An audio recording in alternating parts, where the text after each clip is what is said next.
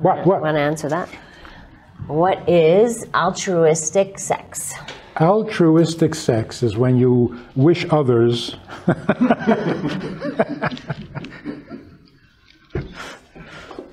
altruistic sex, I think you mentioned it already.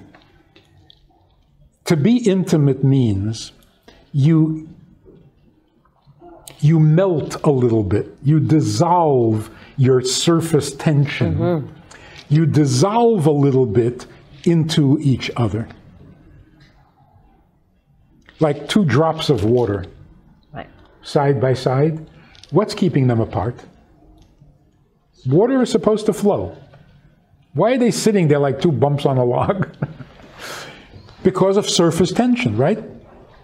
What will it take to break that tension? Almost nothing. Just breathe on it, right? A couple, a married couple, being intimate are breaking the surface tension, at least for a moment. Dissolve a little bit, melt a little bit, surrender some of your surface tension. It's a good word, the word surrender, because it is the one thing. People come to me with sexual problems, obviously, and part of that is their inability to surrender. So at the root of a lot of these issues is that inability to surrender. I've seen the same thing, and it looks like they don't really believe they should. Nobody ever said surrender. They said get what you can. Get the most out of the relationship.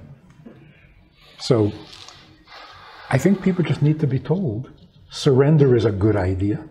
Like being vulnerable is a good idea. Stop being afraid of it.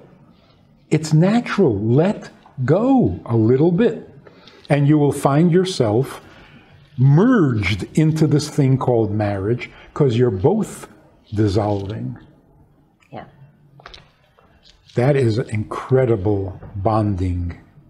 And you will never feel alone again. You may feel angry, but you have someone to be angry at. You may miss your spouse, you have somebody to miss. And even, to get a little bit off the subject, even when a spouse passes away and the surviving spouse says, now I'm all alone. No, you're not. You're haunted. They haven't gone away. The spouse is still in your life, not in your space, but in your life. You're not alone. In fact, all you ever do is talk about your spouse. I like that. Like, not in your space, but in your life. Yeah, it's good. So the mystics were not living with their head in the clouds. They just saw life as being special. They were not ignorant of life. They just had a more beautiful vision of it, which turns out to be very practical.